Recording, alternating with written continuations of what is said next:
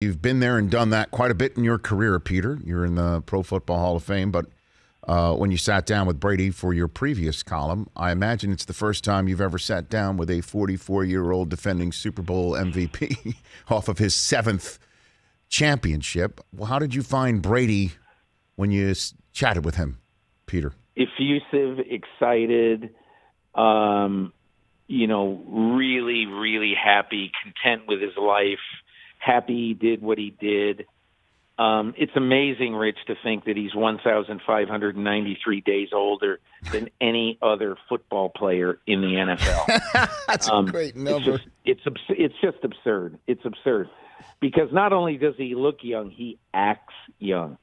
And the day that I saw him, he was playing mentor/teacher to a 4th-round Smurf from North Texas State, a receiver named Jalen Darden. And he's really getting into that role. Last year was O.J. Howard, and the other guys this year it's Jalen Darden. He has been really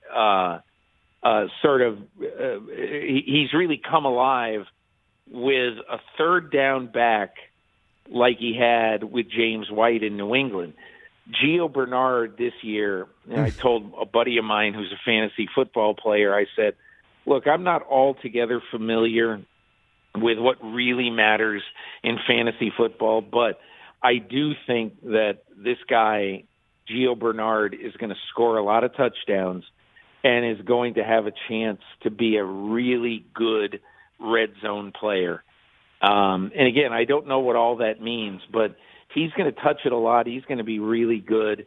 And, if anything, and you don't know what's going to happen with injuries, but if anything, that offense is better. And you know what, Rich? It was funny.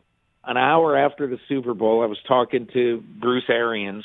I was in the same building as he was, but we were talking on the phone because you couldn't meet in person then.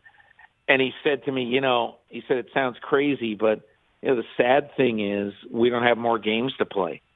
This is the best we've been all year on both sides of the ball, and it's just a shame the season is ending.